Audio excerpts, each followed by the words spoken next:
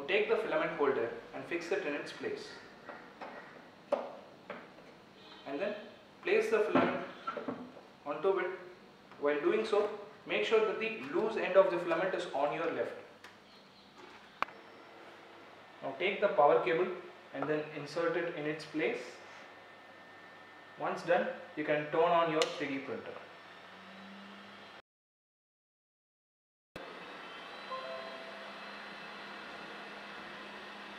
By default, all the FABX series 3D printers will be factory calibrated for bed leveling.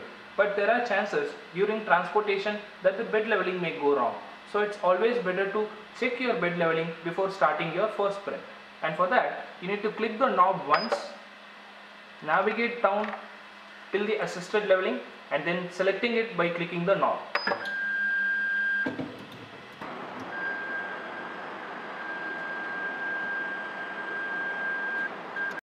Now take a sheet of paper and slide it in between the nozzle tip and the print platform. So the objective is that this paper should not move too freely, as well as it should not get stuck in between. Accordingly, if you want to reduce the gap, you need to rotate this screw clockwise, or if you want to increase the gap, you need to rotate the screw anti-clockwise. Let me do that.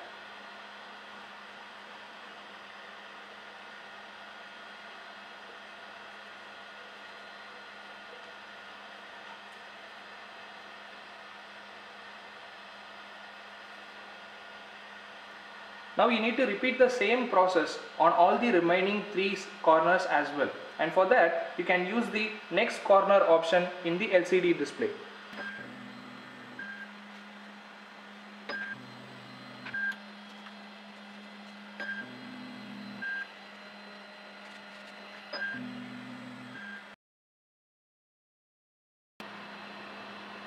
Now that you are done with the bed leveling, you need to preheat the nozzle to load your filament. And for that, select the nozzle once and then navigate down to temperature and then come down to preheat PLA and select it. Now the extruder will be heated up till 210. So once that is done, we can go to the next step.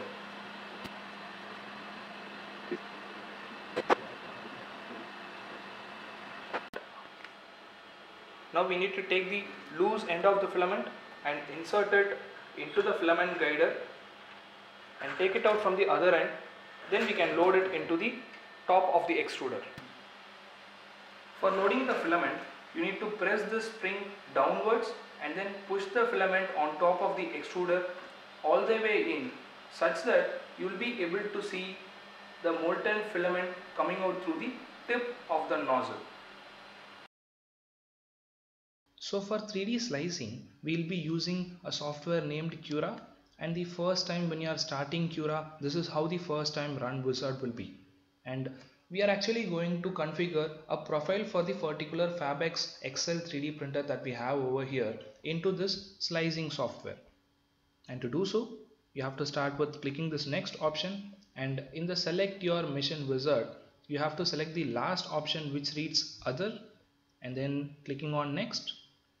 And this particular other machine information wizard will be changing between a MacBook and a Windows laptop. In a MacBook, you do not have to select any of these options and you can simply click on next. But in a Windows laptop, you have to make sure that the last option which reads custom is being selected, and then you have to click on next. So in this custom RepRap information, you need to enter the basic technical information about your 3D printer, starting off with the machine name, which is, as I said, a FABX XL, and the next 3 parameters, which is the machine width, machine depth and the machine height, are comprehensively called as the build volume or the printable volume of your 3D printer. And as a FABX XL has a print volume of 270 mm, I am changing these 3 values to 270, 270, 270. And the nozzle size has to be changed to 0.4 mm, and then you can click on finish. And after this window has loaded, you need to go to File, Open Profile, and then select the FABX XL.ini file, So yeah, once that is done, there will be some changes in these values, which means that you have completely configured a 3D printer profile for the FABX XL 3D printer into the slicing software. Now let's see how to load and slice a model. Yeah, for loading you can use this load icon. So let's take one of the sample model that has been shared with everyone, which is this xyzcube.stl file, and this particular model is a calibration model for a 3D printer, and as you can notice, this is more of a cubical structure. And also after you load any model, this slicing bar will be progressing, and once that progression is completed, you'll be able to see the printable time, which is how long will the printer take to create your particular model having these slicing settings. Yeah, and also the weight of the material that will be required, and also the length of the material that will be required to create this particular model in your 3D printer. So, and then you can use this save toolpath icon, which will enable you to save the equivalent G code file of the particular model. Now what we are going to do is, you need to insert your SD card into your laptop, and then this icon will get changed to toolpath to SD. So you can simply click onto it, which will make me to export the equivalent G code file for this particular model into the SD card. So I can eject the SD card from here itself, and then take the SD card, load it into the printer, and then start the print from there. So once the SD card is ejected from your laptop, insert it into the SD card slot here, and then press it once.